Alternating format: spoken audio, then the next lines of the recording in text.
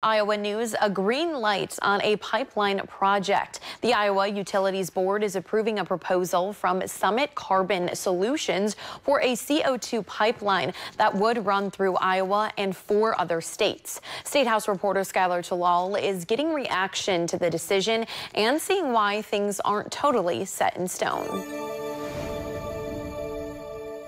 We are extremely disappointed in the IUB's decision, but not surprised. The Iowa Utilities Board approved Summit Carbon Solutions' application to build carbon capture pipelines through 29 Iowa counties. And while surrounding states will have to sign off for it to happen, the IUB says the public benefit outweighs the private and public cost.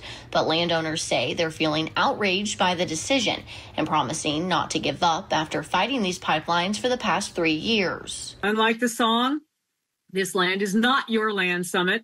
This land is our land, and it has been for more than 124 years in our family. Summit Carbon Solutions calls the decision a significant milestone for the company and the ag industry, but there are changes Summit will need to make before the IUB will issue a permit, and they can't start building their 688-mile pipeline until they receive permits in North and South Dakota. CEO Lee Blank says the momentum will continue as Summit prepares to file its South Dakota permit, and he says they're confident in a successful outcome.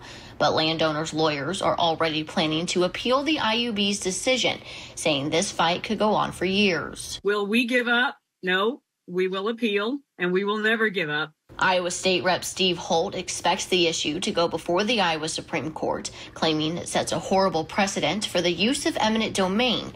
And while reps in the Iowa House have been passing bills in support of landowners over the last 2 years, Senate Republicans aren't picking up the issue, failing to bring landowners' rights to the floor for debate. I will support wholesale reform of the Iowa Utilities Board because I believe it has failed the citizens of Iowa. It has failed landowners in Iowa. It is an egregious decision. The system clearly in 2024 is not working properly. In Des Moines, Skylar Talal reporting.